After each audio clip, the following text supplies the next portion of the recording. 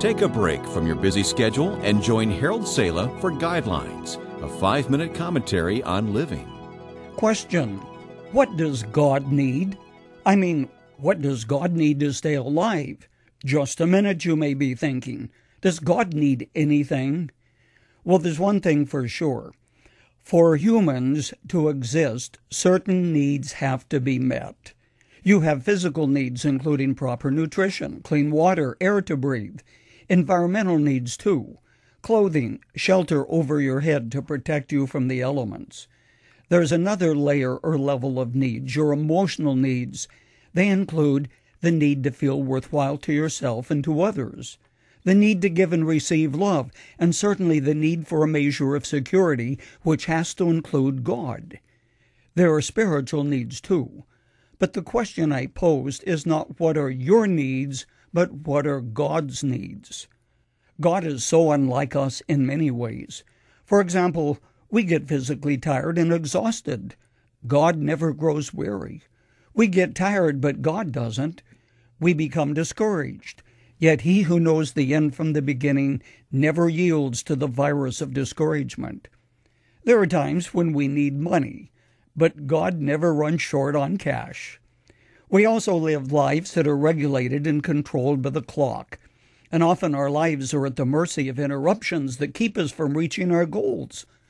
But he who was neither created nor is confined to time and space doesn't even have to check the clock to see if there's enough time to get something done.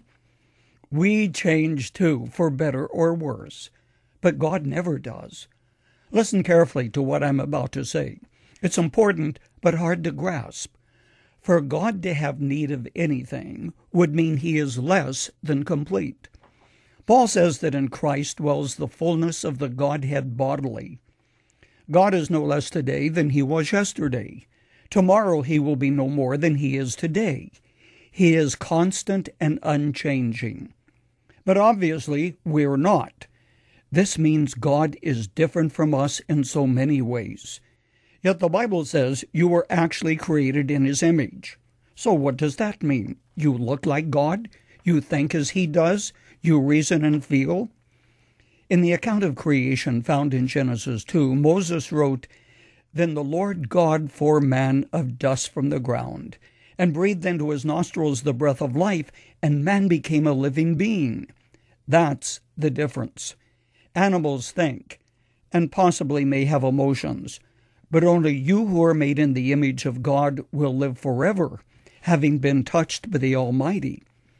While it is true God has no physical needs that need to be met as we do, yet I believe there is a longing in the heart of the Father which could be described as a need. It is the desire of God the Father to have fellowship with man whom he created. It was for that reason God came and walked with man and communed with him in the garden. Our English word fellowship comes from a word that means to be bound together. The same word was used of the pages of a book which had been compressed and bound together. The Greek word was also used to depict intimacy in marriage. "This is the message we have heard from him and declare to you," said John the Apostle. "God is light, and in him there is no darkness at all. If we claim to have fellowship with him, yet walk in the darkness, we lie and do not the truth.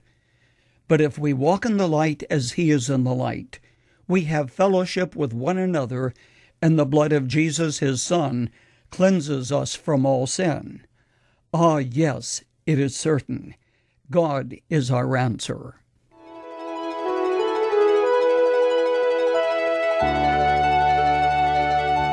You've just heard Dr. Harold Sala with Guidelines, a 5-minute commentary on living.